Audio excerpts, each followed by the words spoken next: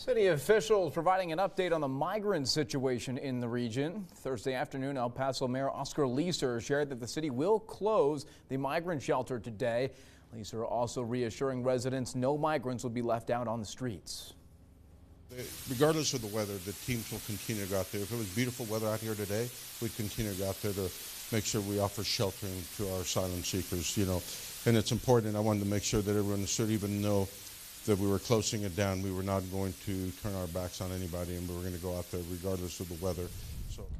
Migrant encounters have slowed in recent weeks. City officials tell KTSM encounters have fallen below 400 a day, and nonprofit shelters now have space to accommodate them. Mayor Leeser said the Community Readiness Center at the former Moorhead Middle School could be reopened within 48 hours notice.